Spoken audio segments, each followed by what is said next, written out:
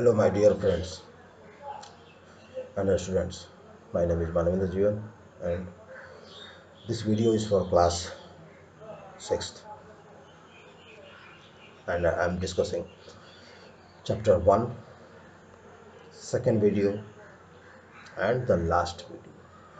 इसी वीडियो में मैं सेकेंड चैप्टर 1 का लास्ट करने जा रहा हूँ। 4-5 टॉपिक कवर करूँगा जो आपको टेक्स्ट बुक में है। अगर किसी तरीके से अगर आपने बुक्स ले ली हैं तो समझने में कोई दिक्कत नहीं होगी, नहीं भी है तब भी कोई दिक्कत नहीं होगी। ऐसे जितने भी टॉपिक्स मैं कवर करने जा रहा हूँ, बहुत सारे मैं अर्लियर आपके रेगुलर क्लासेस में कंप्लीट कर चुका हूँ, आप जानते हैं। फिर भी मैंने अभी 5 मई को आपको एक वर्कशीट प्रोवाइड करवाया था जिसमें कि classification of computer, what is computer और 1-2 और पार्ट्स भी मैंने उसमें इंक्लूड किए थे। आप इसको ध्यान से देखिएगा, जो फिगर्स होंगे उसको अपने कंप्यूटर कॉपी में ड्रॉ भी कीजिएगा, लिख लीजिएगा। छोटा छोटा टॉपिक्स है ताकि मैंने जानबूझ के खुद बनाया है जिससे कि आपको याद करने या नोट करने में ज़्यादा दिक्कत ना हो। So let's begin. कंप्यूटर के व्हाट इज़ कंप्यूटर तो फैमिलियर हैं ही आप लोग, चूँकि 6th क्लास में है।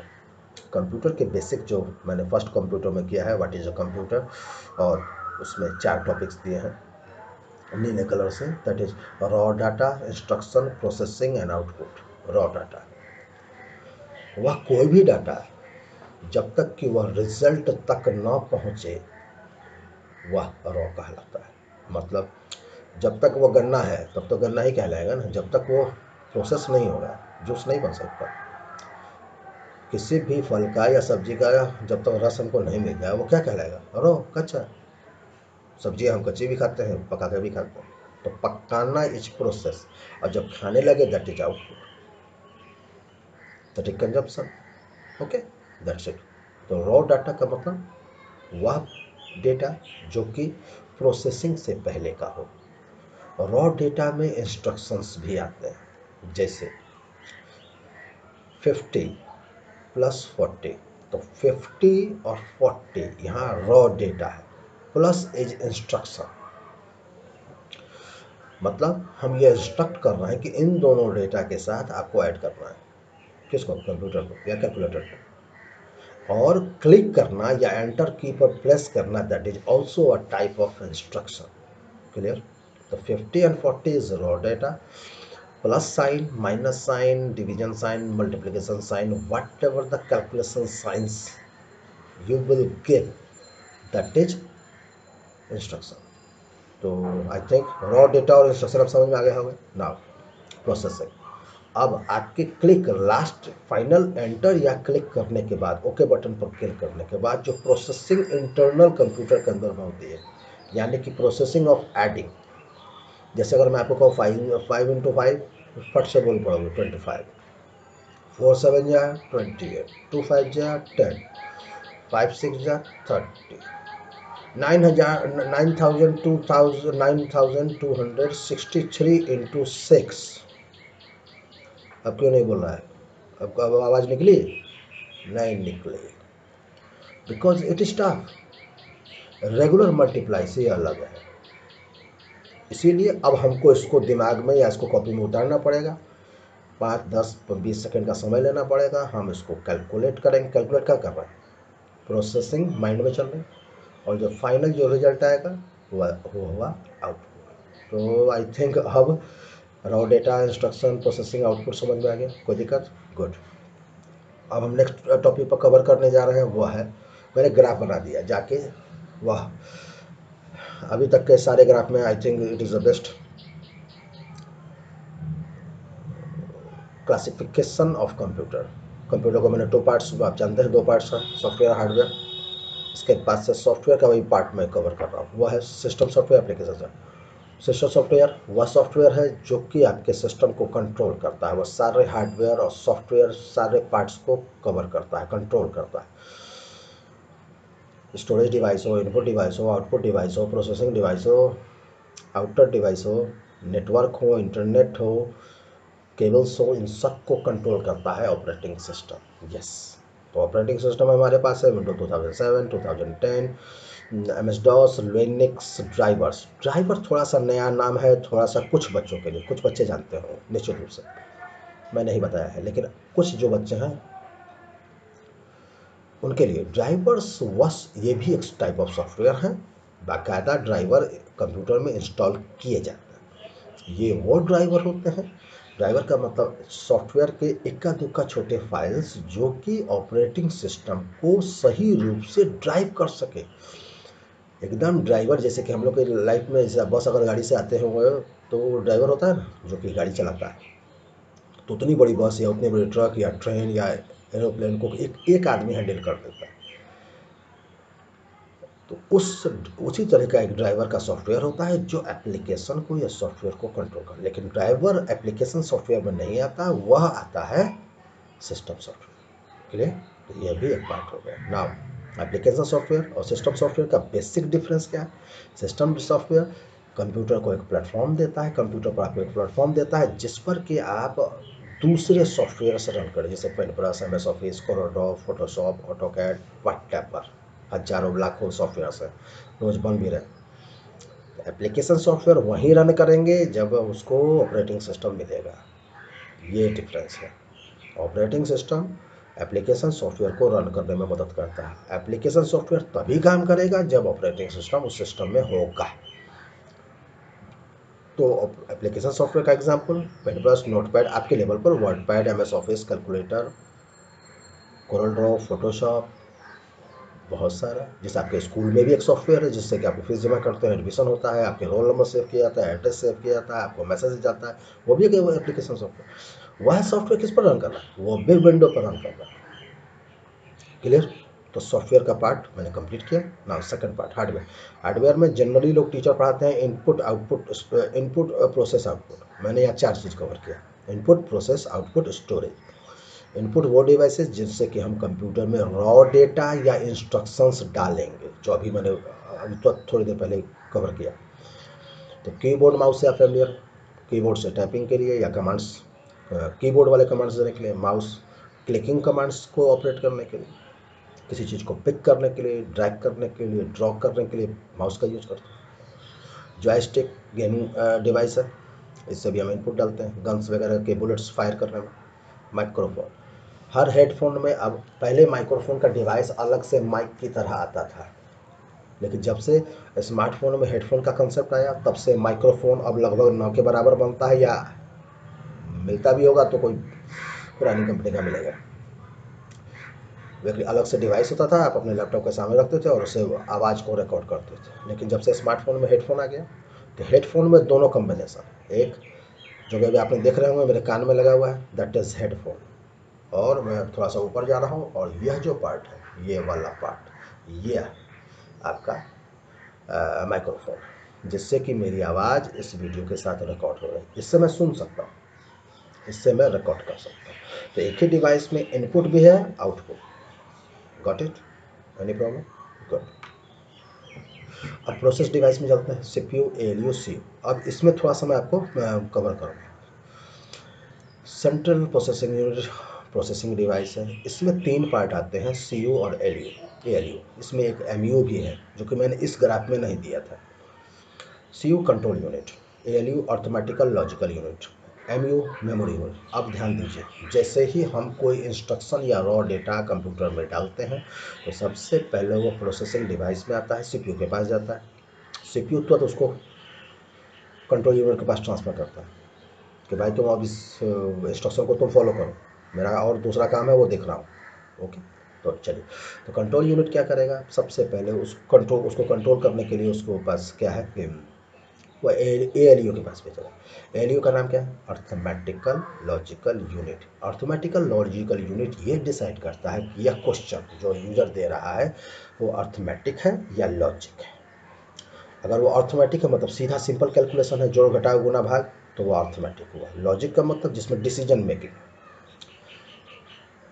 जैसे कि A is greater than B when C is less than D, तो ये लॉजिकल क्वेश्चंस।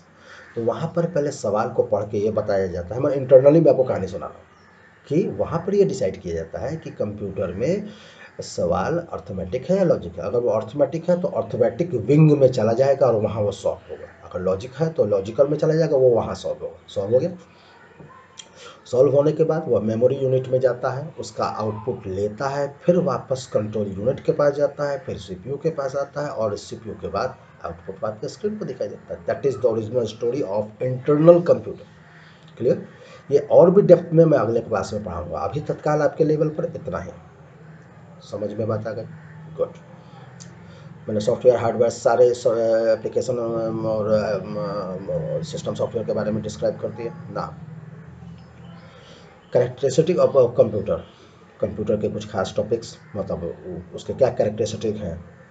पहला हाई स्पीड, आप जानते हैं बहुत ज़्यादा स्पीड अच्छी होती है। इस चीज़ को नापने के लिए हम क्या करें? सपोज मैंने 40+50 देकर एंटर मार दिया, करो इसमें स्पीड थोड़ी पता चलेगी। नो, इसमें स्पीड पता नहीं चलेगी। स्पीड कैसे पता चलेगी? आपके पास एक फाइल है, याद होगा क्लास 5 में फाइल में आपने मेल मर्ज किया था मेरे साथ, किया था। वर्ड से वर्ड, वर्ड से एक्सेल मेल मर्ज किया था। तो टेबल में हम 3-4 रिकॉर्ड के साथ, वहाँ चूँकि लैब में बहुत सारे बच्चों को करना होता है तो वहाँ 2-3 रिकॉर्ड के साथ मैं आपको मेल मर्ज करवाता था। अब मैं आपको टेबल दे रहा हूँ, उस टेबल में 7000 रिकॉर्ड है और मेल मर्ज करना है। आप शायद नहीं मानेंगे, इस वर्क को भी करने में कंप्यूटर को सिर्फ 5 या 6 सेकंड लगे। यहाँ स्पीड पता चले, जबकि किसी अगर मैनुअल डिवाइस से यह काम करना पड़ेगा तो शायद हफ्तों लग जाएगा। That is speed. Clear? Good. डिलीगेंस, डिलीगेंस का ही अर्थ होता है कर्मठ, परिश्रमी, माने वो कभी थकेगा नहीं, एकदम डटा रहे। चूंकि मशीन है, कोई फीलिंग है ना, थकावट कहाँ से आएगी? हम और आप थक सकते हैं, वो थोड़ी थकेगा। That is डिलीगेंस। इसमें एक फीचर हुआ डिलीगेंस उसका। मेमोरी, कंप्यूटर की मेमोरी, ये स्टोरेज वाली मेमोरी नहीं। मेमोरी मतलब जो अभी मैंने बात की, CPU, RAM, Rome, that is memory, जो कि इंटरनली प्रोसेसिंग में काम आती है। इसी मेमोरी की वजह से आपके काम फास्ट होते हैं। जो कि अभी मैंने कहा कि अगर आपको मेल में 7000 या 10,000 रिकॉर्ड के साथ करना पड़े तब पता चलेगा कि स्पीड क्या होती है। ओके ना। वर्सेटिलिटी, वर्सेटिलिटी का मतलब कि बहुत तरह के काम है। एक छोटा सा एग्जाम्पल देता हूँ। मेरे कोई भी स्टूडेंट वीक नहीं है, लेकिन मैं फिर भी ऐसे स्टूडेंट्स के लिए जो कि थोड़ा बहुत उनको मिस कर रहा हूँ, मैं पता। कभी कभी वैसा आदमी सुना है कि वो एक पुलिस ऑफिसर भी है, एक एमबीबीएस डॉक्टर भी है और इंजीनियर भी। कभी ऐसा कोई आदमी सुना है? नो। अगर वो डॉक्टर होगा तो इंजीनियर नहीं, इंजीनियर होगा तो पुलिस ऑफिसर नहीं हो सकता। लेकिन कंप्यूटर में क्या है, आप एक ही साथ, जैसे आप ड्राइंग भी अच्छे से अच्छी ड्राइंग बना सकते हैं, फोटोशॉप में एक से एक ड्राइंग बना सकते हैं, एल्बम बना सकते हैं। यही कंप्यूटर गाने बना देगा, यही कंप्यूटर वीडियो प्ले कर देगा, वीडियो बना देगा। मैं अपनी वीडियो रिकॉर्ड कर रहा हूँ, उसको एडिट करूँगा, आपको दूंगा। यही कंप्यूटर इंटरनेट चला रहा है। यही कंप्यूटर दुनिया के किसी भी डिवाइस से आपको कंट्रोल करवा सकता है। यही कंप्यूटर आपको स्पेस सैटेलाइट्स हैंडल कर रहा है, बड़े बड़े मिसाइल और पावर प्लांट्स हैंडल कर रहा है, मेट्रो ट्रेन हैंडल कर रहा है। तो ये हुआ वर्सेटिलिटी, मतलब इसको कहीं भी यूज किया सकता है। मेडिसिन, अभी कोरोना का पीरियड है, विश्व के सारे देश इस बात पर लगे कि इसकी वैक्सीन निकल जाए। तो ये वैक्सीनाइजेशन का ये जो सारे डेटा कहाँ कलेक्ट हो रहा है, किस जगह स्टोर हो रहा है? That is computer. तो ये भी काम वो कर रहा है। फिल्में बनती हैं, इसको एडिटिंग करना, साउंड इफेक्ट्स डालना, कंप्यूटराइज इफेक्ट्स डालना, जैसे कि जुरासिक पार्क या मैट्रिक्स टाइप की मूवीज़ का बन। आपके जो बाहुबली साहब हैं, बाहुबली 1 और 2, आप लोग गाना गाते होंगे, जय जय हो बाहुबली, क्या बोलते हो तुम लोग? अभी सामने होते तो पता लगाता तुम लोग। अभी खैर वीडियो है इसलिए कुछ बोलूँगा नहीं, हंसाने के लिए बता दिया, ठीक ना। सॉरी टू से। तो उसमें जो इफेक्ट्स डाले जाते हैं वो भी तो कंप्यूटर से ही डाले जाते हैं। आपको लगता है कोई ह्यूमंस बीइंग उठेगा, एक रथ को उठा के फेंकेगा, वो दूर दूर चला जाएगा, या वो बैल के ऊपर खड़ा होकर? Those are graphic editing, computer graphics, ठीक है। तो यह वर्सेटिलिटी ना। मल्टीपल जॉब्स, यह कई तरह के काम कर सकता है। मल्टीपल जॉब्स और मल्टीटास्किंग लगभग सेम है, ठीक है। तो मतलब जैसे भी वीडियो बन रहा है, मैं साइड में कोई फाइल देख सकता हूँ, तो फ़ोन कर सकता हूँ, कॉल कर सकता हूँ, मैसेज भेज सकता हूँ, वर्ड बना सकता हूँ, anything. That is multiple jobs. कोई दिक्कत? इस बुक में आपका एक छोटा सा टॉपिक है, वो कवर कर देता हूँ। एक वर्ड आया है जो कि अभी आप फेमिलियर है, live where. Yes, LIVE, live where, WARE, जैसे सॉफ्टवेयर उसे से लाइव वेयर। लाइव को दो वर्ड से बनाएंगे, एक लाइव प्लस एक वेयर। ठीक है, लाइव मतलब जीवित, वेयर चूंकि इसे सॉफ्टवेयर हार्डवेयर उसी तरीके से, तो सॉफ्ट और हार्ड की तरह इसको लाइव में ला दीजिए तो सॉफ्टवेयर हो गया, लाइव वेयर हो गया, हार्डवेयर हो गया। ठीक, तो वेयर तो हर जगह लगेगा, तीनों वर्ड का कॉमन है। तो लाइव का मतलब जीवित, मैं और आप। तो जब मैं और आप उस प्रोग्राम को कंट्रोल कर रहे हैं, ऑपरेट कर रहे हैं, ऑर्डर दे रहे हैं, इंस्ट्रक्शन दे रहे हैं, तो जब लिविंग बीइंग एक प्रोग्राम को हैंडल करेगा, उसको ऑपरेट करेगा, दैट इज लाइव वेयर। कोई दिक्कत? गुड। ना, एक और छोटा सा बात, मैंने आपको बाइट, किलोबाइट, मेगाबाइट, गीगाबाइट का चार्ट लिखवाया हुआ है, ये भी आपके इस चैप्टर में है। आई थिंक मुझे उसको डिस्कस करने की जरूरत नहीं है, फिर भी एक छोटा सा उदाहरण दे देता हूँ। एक कैरेक्टर या एक कोई नंबर, जैसे 1 2 6 9 0, ये एक कैरेक्टर। उसी तरह से ABCD, हिंदी में अ आ, छोटी बड़ी, फ्रेंच में, इटालियन में, सब जगह एक एक अक्षर। तो एक अक्षर का मतलब 1 bite, 1 character equal to 1 bite. ठीक है, उस बाइट से पहले होता है 8 bit, BITS, 8 bit equal to 1 bite. 1024 bite equal to 1 kilobyte. 1024 KB यानी कि kilobyte equal to 1 megabyte. 1024 megabyte equal to 1 gigabyte. 1024 gigabyte equal to 1 petabyte.